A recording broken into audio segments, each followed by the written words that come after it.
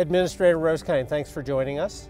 You know, this is really an exciting time. The issues have changed dramatically. I think the most important thing is the 4 Ds. I mean, you really came in and you changed the conversation about impaired driving. And you know, to some extent, I'm interested in knowing the inspiration for that and how you feel like that's going.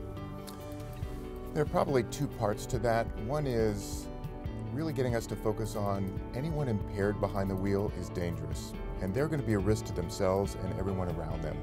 And so while we may need to segment that and understand what got them to impairment, when they're behind the wheel and dangerous, we got to focus on making them safer.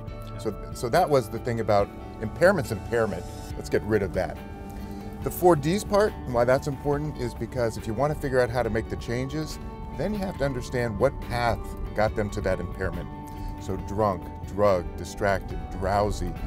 That really allows you to know what's my specific channel, what's my hook to basically deal with drunk driving or distracted driving or drowsy. Your intervention, your strategies are going to focus on whatever actually got them there. Of the 4 Ds, not everybody's drinking, not everybody's taking a drug, and not everybody's on their phone. Right. Everyone's got to be alert, awake, and that means 100% of people behind the wheel have to worry about drowsiness. So that's one that affects all of us.